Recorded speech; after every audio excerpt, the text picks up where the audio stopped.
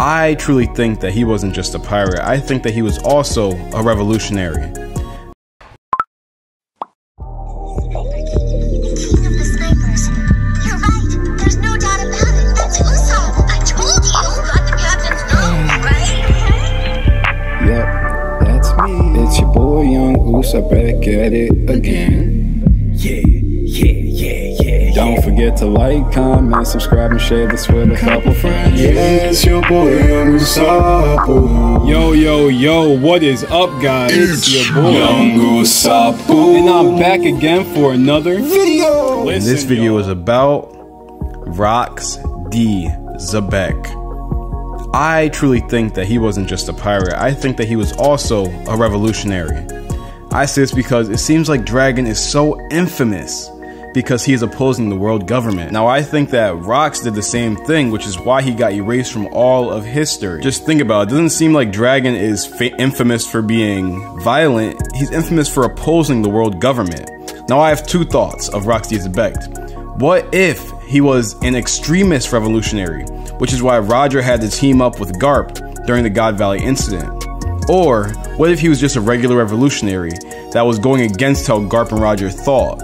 As we know, it said that he was there to get the celestial dragons. But what if that isn't entirely true? And also, just think about it. 𝙲𝚘𝚎𝚑 was Roger's most powerful foe in the way of his goal, right? So just think about it like this. Maybe he was a Yonko in that time period, which is why he was so strong and why Roger and Garp had to team up just to defeat him. Just as Luffy, Kid, and Law teamed up to fight Kaido and Big Mom, Garp and Roger did the exact same thing. I've been pondering on the idea that God Valley was probably not even a place where the Celestial Dragons lived, but it could have been a place that all races that were wanted by the world government lived. So let's say maybe that's where the Three-Eyed Tribe were at, that's where the Oni race lived at, that's where the Lunarians lived at, the remainder of them, right? The previous gods of the world. As we know, King's race was known as gods of the world. They lived on top of the Red Line. Maybe these were all races that lived on top of the Red Line previously and got kicked out by the Celestial Dragons. Hence the name God Valley. Doesn't seem like the world government makes the names for these islands, but the people that inhabit them do. Just think about it. Enel called himself a god in 𝙬𝚙𝚎. He thought of himself as a god. And he is a person that sought to go to the moon, a place where his race might have been from, which we're seeing with these cover stories that he's been in.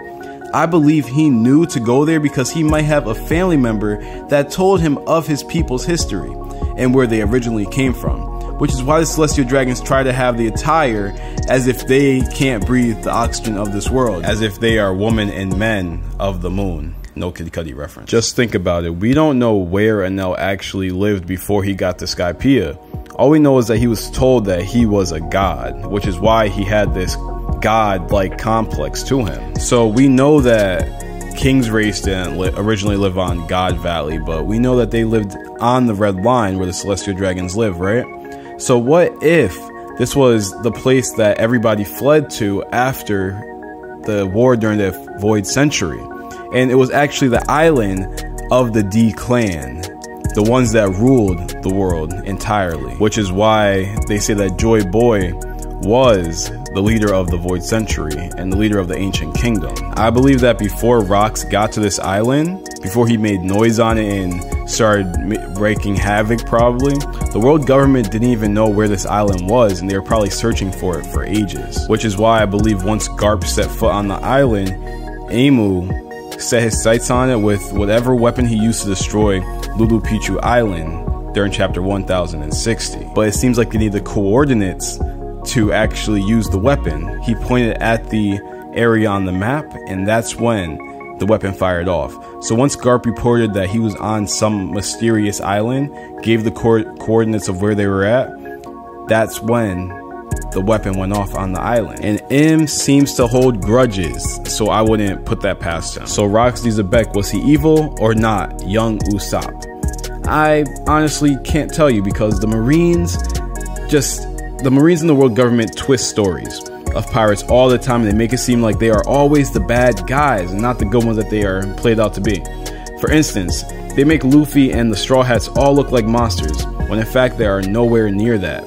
They're good people and they help the people around them. I believe that Rox was not as bad as a person as the world government may make him out to be. He was strong, yes. He was powerful, yes. But he acquired Whitebeard, Big Mom, Shiki, Captain John, and many more from a Davy Back fight. It seems as if Rox might have been someone who enjoyed games and fun.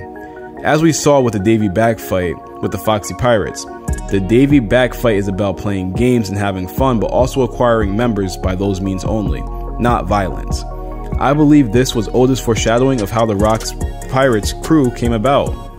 So this might be a Hail Mary throw, but listen, God Valley, Gold Roger, Gold D Roger, his true name. What about Go D Valley? See anything similar with this? I believe that the world government changed the name of the island, which is why it was never heard of again. We don't know what happened on the island, but I do have a few thoughts about Rox himself. I believe that he was not a pirate, but in fact he was a revolutionary. As we see with Dragon, his crew of revolutionaries are just like a pirate crew, just with a different agenda. I believe that Rox was at God Valley with the agenda to find the world's secrets and make his way to becoming the king of the world. As we know, Dragon is one of the world's most infamous criminals, not because he is violent towards towns, but because he's against the world government, which is why I believe Rox's name cannot be found and why it was erased off the planet entirely. We have not seen or heard bad things of Rox, but I believe once we get the flashback of when he was a pirate, we will see exactly how Rox truly was, and what caused this man, known as Rox, to be erased from history, just like the Void Century. We don't even know what he looks like, we only get a silhouette of him. Imagine he's of a race that we've never seen, or a race that we've only seen very few of.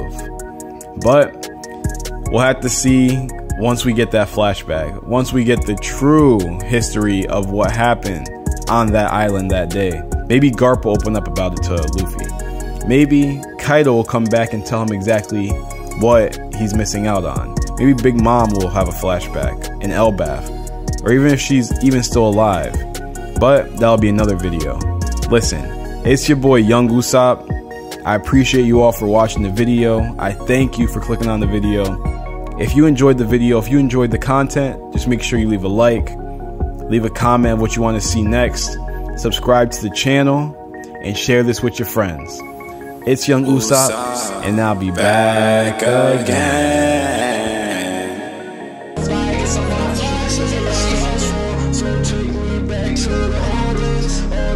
Said that I need that cool, cause I'm all broken. Tears on your feet, yeah, that's so good. You know, I just keep it real.